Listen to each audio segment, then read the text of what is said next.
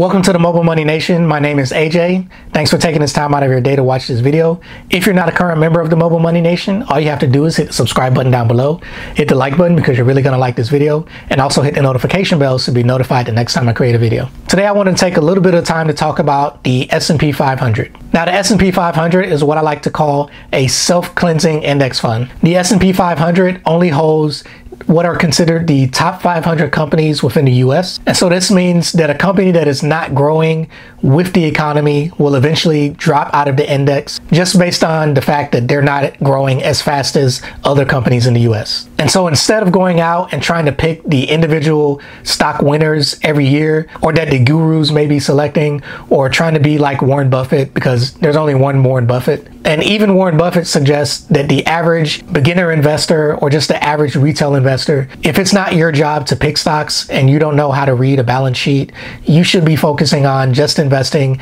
in the S&P 500 index fund or a total stock market index fund with your money. And so one of the benefits of the S&P 500 is that there are a group of people from Standard & Poor's who decides what companies go into the S&P 500. And they have some of their own criteria to decide which companies can go in. But one of the main things is that the company has to have at least $5.3 billion in market cap. And so that means that this only holds larger companies within the US.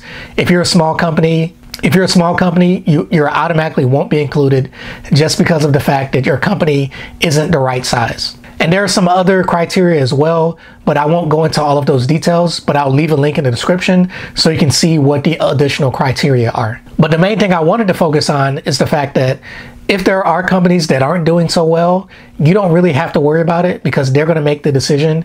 And based on that company's performance, their company is going to make the decision of whether they can be included within the S&P 500. So for example, in 2019, there were 20 companies that were moved in and out of the S&P 500. And so far in 2020, in the first quarter of 2020, there are only 2 companies that have been moved in and out of the S&P 500. So as an example, on January 28th, a company called Paycom was added to the index, and a company called WellCare was removed from the index because they were acquired by Centene Corp. And then on March 3rd, another change was made because the company Gardner Denver acquired Ingersoll Rand, adding their combined company to the S&P 500 index, and then removing a company called Cimarex Energy, which has actually lost about 75% of their value just in the year 2020. Now, some of that loss was due to the price war currently going on, but also probably due to the coronavirus as well. Now, I bet many of you watching this video probably have never heard of any of the 4 companies that I just mentioned. And part of the reason is that maybe you don't work in the industry that any of these 4 companies, and also because you probably don't have either the time or the knowledge to do the research to learn about these companies to tell whether or not they're growing or whether or not they are large enough to be included and being worth investing in. And so that's another great reason for you to allow Standard & Poor's to make the decision for you just by you investing in the S&P 500 index fund. Because anything involving an acquisition or maybe a company that's been losing money over time, you don't have to think about those 500 companies. You just invest in all of them by picking the one index fund with the S&P 500. Now, while the 2 that I just mentioned, those 2 changes that were made in 2020, they were both caused because one company decided to acquire another company. But sometimes the change may only be just because the company was losing value or the company was not growing fast enough. So using another company as an example, one that many of you probably have heard of is Foot Locker. On April 4th of 2016, Foot Locker was added to the S&P 500 index, but then on August 9th of 2019, they were removed from the index. So for a little over 3 years, Foot Locker was growing enough and their market capitalization was large enough for them to qualify for the S&P 500.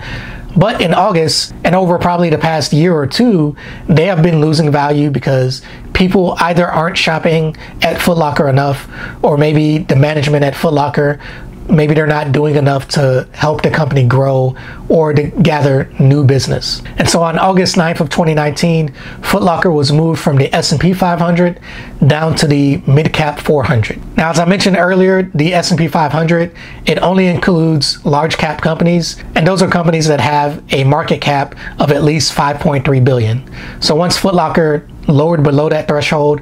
I don't know the time period that they were below that market cap, but after a while, the people at Standard & Poor's decided it was time to move them from the S&P 500 down to the mid-cap 400. Now, as a follow-up to a previous video that I made where I talked about the differences between index funds, mutual funds, and ETFs, I did mention that Apple was removed from the S&P 500 when they were added to the Dow Jones Industrial Average. And that was incorrect. It was true that they did move to Dow Jones, but they weren't removed from the S&P 500. In fact, Apple is one of the largest holdings within the S&P 500. And if you look at the top 10 stocks within the S&P 500, they account for about 25% of the value of the S&P 500. And those companies include Microsoft, Apple, Amazon, Google, Facebook, Berkshire Hathaway, owned by Warren Buffett, Johnson & Johnson, JP Morgan & Chase, Visa, and Procter & Gamble. Now that is actually the order from the largest holding in the S&P 500 because those are the top 10 companies within the US as far as their market cap. And this can fluctuate throughout the year. For example, Johnson & Johnson and Procter & Gamble, prior to this huge drop in the market due to the coronavirus, they actually weren't in the top 10. But because Johnson & Johnson and Procter & Gamble are one of those safe companies to invest in whenever there's a big drop in the market, because the products that you get from Johnson & Johnson and Procter & Gamble, those are things that you're going to buy no matter what is going on with the economy.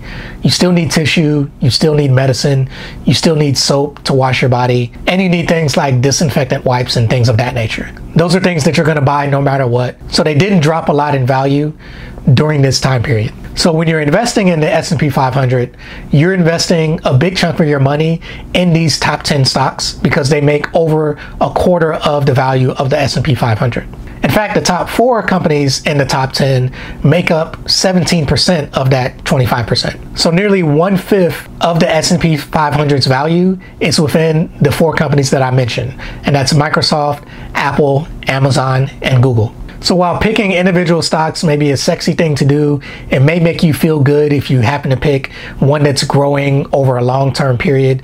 That's great, but if you don't want to take the time to learn what those companies are actually investing in for their futures so that they can continue to grow, or if you don't want to learn what's going on with their each quarterly report that they put out, then the best thing for you to do is to invest in the S&P 500, especially if you're a new investor or if you're a person that just wants to set it and forget it and not think about or take the time that would be necessary to learn more about these individual companies. In fact, most professional investors can't actually beat the S&P 500 over a long-term period. As I mentioned in a previous video, if you've watched my videos in the past, Warren Buffett actually made a bet against hedge fund investors that over a 10-year period, they could not beat the S&P 500.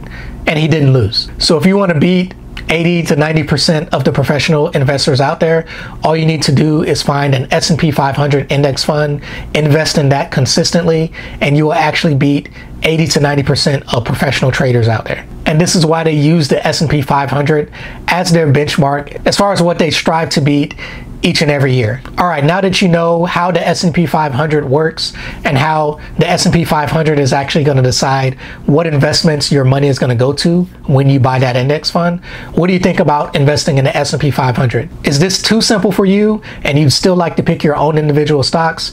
Or do you still think that maybe there's a catch and that, paying someone else to invest for you is going to give you better results? Let me know what you think about this in the comments below. Let me know if you already invest in the S&P 500 or perhaps another index fund like the Dow Jones or the Total Stock Market Index Fund. Thanks for taking the time out of your day to watch this video. If you're not a current member of the Mobile Money Nation, all you need to do is hit the subscribe button down below, hit the like button because you really like this video, and also hit the notification bell so you'll be notified the next time I create a video. Again, thanks for watching. Have a great day.